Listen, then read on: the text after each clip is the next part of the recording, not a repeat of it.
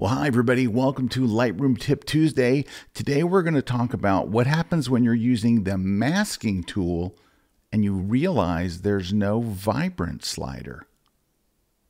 Here we are in Lightroom Classics Develop module, and we're going to go ahead and we're going to add a select subject. We're going to add a mask here. We're going to go create new mask, and we're going to choose select subject. All right, that selects her. Now, if I wanted to make her yellow shirt, brighter and maybe warm up her skin a little bit, you could go down here to, well, wait a minute, where's Vibrance? There's just saturation. There's only one slider. Now, we get Vibrance, which is kind of smart saturation. Every time when we're in the develop module, why is it gone here? Well, here's the tip. The tip is if you drag this slider called saturation, if you drag it to the right, it actually uses the Vibrance algorithm.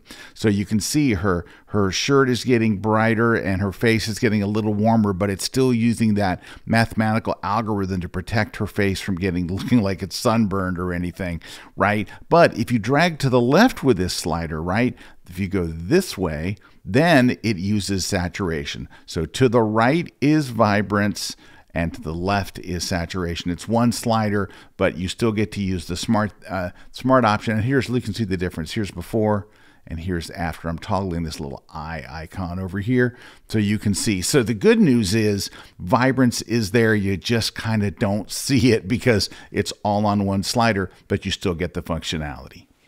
Well, thanks for watching this Lightroom Tip Tuesday.